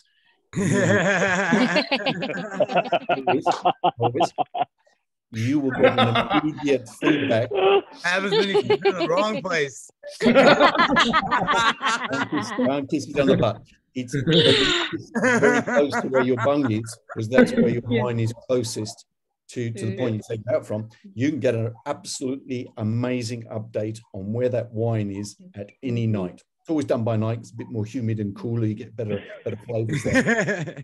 And I can tell you for our 2021 Cabernet Franc, which was staying barrel for probably 8-10 months, something like that, before it gets bottled off. It is a barrel that is about 4 years old that has the best in. And when you do the smell test, that's perfect. When you go around and then do the actual sampling test, it's the same result. It's fascinating. And I've not got a great nose or palate at all, but you can pick that up in an instant. For us, the future is all back passed into the vineyard and back into the soil. Getting that marriage right between healthy soil and your vines, and relating that through terroir to your final wine is important. So for us, keeping the winemaking very, very simple and practical. We only have a garage. If I move my head, you can just about see it. There. It's the garage there. There's only 12, 14 David, barrels in there maximum. David, I'm sorry. When do you normally pick? For us, look, again, it tells us, but in Bordeaux, it's coming forward. We just picked the 2022 about the 10th of September. But 2021 was first and second week of October. Wow. Yeah, it is very seasonally driven. And 2021 and 2022 as 2 different seasons were so far apart. And was bloom that far ahead? Yeah, I mean, you just follow it, and you know, I don't know, it was Stephen or Michael was saying, you know, or Peter, you're getting out there, and for us, it's a weekly basis. You're taking samples, tasting them, checking on what their sugar levels are, and you guide it in. And that difficult thing, and that's what the problem you're finding in Bordeaux, getting that balance between, say, a Merlot that is not overripe but doesn't have the right sugar, or too much sugar but not ripe, is very difficult. Cabernet Franc has a much wider maturation window, is what we're finding. And if you said to me right now, what are you going to plant next when, you know, we're rich and famous, and buy a little bit more land, the answer will be straightforward. It's going to be Cabernet Franc, because it has got that climate resilience. And after that, I'd probably go to Malbec, and the blend of the year coming up in the future will be Cabernet Franc driven Malbec. That is a delight to drink. Cheers, my friend. Okay. So as we wrap up, I want to thank everybody for joining, and I apologize that we went longer, but so if everybody can just give a quick, like 1 minute, where they can find you, and then please answer that question of when, you know, if people are purchasing your wine, when you think they can cellar it too. Okay. And Jacob, I see you as a big screen for me, so I'm going to start with you. Wieser Family Vineyard, Blue Victorian Vineyard in Sassoon Valley. Easiest way to explain it is exit 41 on I-80, opposite of Jelly Belly. Go the other way. and you'll find us. I mean, that's the best way. We've been around for a long time, but cementing it down over there. When to drink, I never like to tell anyone when to drink wine, because everyone has their own, like, what they're looking for out of it. I think I get better right now as being able, the wines are coming forward a little more sooner, but like I said, I don't ever like to tell anyone that answer. Okay. That's a good answer. Leah, how about you? How can people find your wine? And then when do you recommend cellaring to, if you do? Yeah, I don't have a tasting room, but I do have a garage, and we take people up here by appointment only in our garage. So it's pretty cool garage. That's why we bought our house. We're based in Newberg, Oregon, and like I said, we make our wine in McMinnville, and we source from Southern Oregon. And I am distributed in a few states, but you can find more variety from me online. Leah Jorgensen Sellers, you have the website's up. And how long can these wines age? Well, you know, the first wine I ever made in 2011 for myself was a white Cabernet Franc. And that wine, I'm down to 6 bottles, is really starting to show beautifully. So because it's Cabernet Franc. So I would say that that these are timeless wines, that if you cellar them properly, why don't you come back, I would tell the customer, and tell me how long you've cellared, because I think they have the potential for a 30, 40. I'm looking at Bordeaux as my guideline here, as my true, you know, I believe these wines can age. Yeah. I love it. Yeah. Stephen, how about you? StephenKent.com. And then there's links to L'Autre Côte in our store if you want to get wines online. I want to thank everybody. I want to thank you, Lori, for the amazing job putting all this together. This is a small but growing movement, and I love to be part of it. Hope you all tell your friends about the amazing thing that Cab Franc is, and it's been a blast with the fellow winemakers. For the wines I've had, they've really been exciting wines. I look forward to tasting everybody's wines ultimately. We do a lot of writing and stuff on Cab Franc related things and wine related things. If you go to winesaveslives.substack.com, there's a lot of stuff on there that we do for the company that really is about Cab Franc and about winemaking and about why we love what we do. Thanks for having me. It's been a total blast. Awesome. Well, thank you. And David, how about you? How can we get our hands on Bordeaux? Look, the we meaning United States of the Americas. Yes, sorry. With a generous dose of import tariffs and 3-tier systems and blah, blah, blah. Look, it's not an easy process, and I haven't given up on it. In fact, for most people, the easiest way now would be to go to paradiserescue.com or any of our social media sites. Just go to Instagram and hit the bio. and we'll try and get it to you directly. It's much easier actually to put half a dozen bottles in a carton or a dozen bottles in a carton and send it straight to the United States. We've got all of that in place. We can send anywhere in the world. And that's the easy way to do it. But think of importing it and stacking it somewhere and everything else. My goodness, we haven't got all day for that. Let's stick to Cabernet Franc and have a fun afternoon. In terms of maturity, one little thing for us, when we started in 2010, we were clueless. I think we may be a little bit better now, but anyway, you can judge. They all said, and we all panicked, our 2010 Cabernet Franc, we thought, no, this will go nowhere. Everybody locally said, sell that next week because it won't last, a year. It's 2022. That wine, and it's a little bit still available in Australia here, is selling absolutely magnificently. It's one of the great fine wines that we've ever produced, and it just keeps getting better from there. But it's got the legs on it. It'll do another 5 to 10 years easily, and it just becomes absolutely amazing.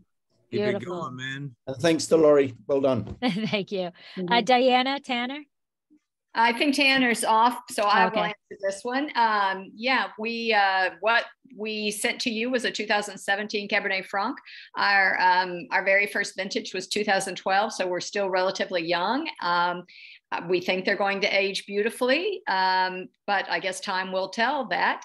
And we are about an hour to an hour and a half straight north of Charlotte, close to the Virginia border, right off of I-77. And of course, we do ship around the country to specific states. And hey, if you're in this part of the world, come and visit with us. Fantastic. Michael. So dracinawines.com, you can find us there. Again, a big thank you to everybody here. One of the things I love about this probably group, as well as just the winemaking community, is how once you kind of make that facial connection, you kind of become friends for life, and you run into trouble or you want to try something new and you're like, hey, have you ever tried this with your Cab Franc? You're like, oh yeah, I've done that this many years and stay away from this. So you want to try something new, or you want to share any of those experiences, love to share them, love to share within that community.